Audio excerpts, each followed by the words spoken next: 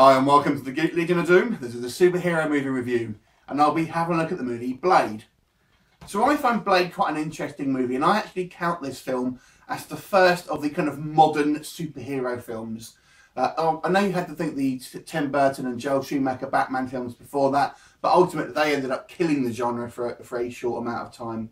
Blade basically tells the story of the title character played by Wesley Snipes, who is a kind of half-breed vampire, half human, half vampire. His mother was actually bitten by a vampire whilst pregnant with him, which caused him some sort of genetic slight transformation into a vampire, but not the full way. So basically he has the strengths, the abilities of a vampire, but not all of their weaknesses. For example, he can go out during the day. He can kind of also control his bloodlust a little bit better because he has a bit more of his humanity inside him, although he does still have to feed on blood. We cut to him in an adult life and he's actually teamed up with another sort of vampire hunter called Whistler, and together they basically go and hunt down all the vampires that they can find. The main antagonist here is a vampire called Deacon Frost, who is kind of a younger vampire, but he's trying to sort of wants the vampires to become more overt and ultimately sort of take over the humans, whilst the kind of the ruling class of the vampires want to sort of live more in sort of secret. And Deacon Frost's plan is to ultimately sort of reincarnate this kind of vampire god to be a kind of real force against humanity and ultimately sort of rule them rather than kind of living in the shadows. So it's up to Blade to try and stop him ultimately. So this film was made in 1988, a year before the Matrix film. It actually reminds me a little bit of the Matrix, that sort of style of sort of very fast-paced sort of action, sort of martial arts, obviously with flowing leather coats. You may think it was the Matrix first, but actually I think you'll find it was a year before with Blade.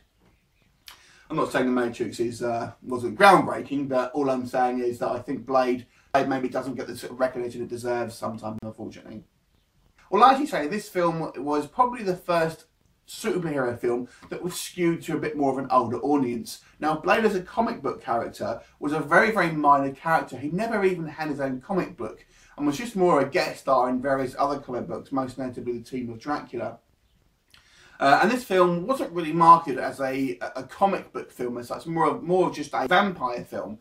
But however, the studios then saw, obviously, the potential in having sort of a more slightly adult-orientated, well, maybe not adult-orientated, but maybe just not aimed at kids, like ultimately you had with, for example, Batman and Robin.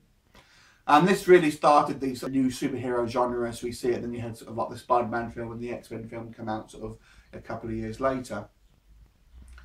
So what is this film actually like as a film? I think it's a really decent film. Wesley Snipes makes a fantastic Blade.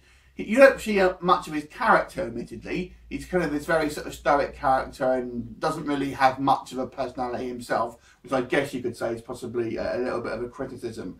But nevertheless, you do find him interesting. He's a very, very imposing force. There's an interesting sort of plot here with a kind of female character as well. And the reason why I like it is it isn't a romantic plot. There's a female human that kind of gets involved with them as well. But she's not played as a romantic interest, she's just played as an ally, which I think is really good. And you don't see it very often in these films, I have to say, or any film for that matter.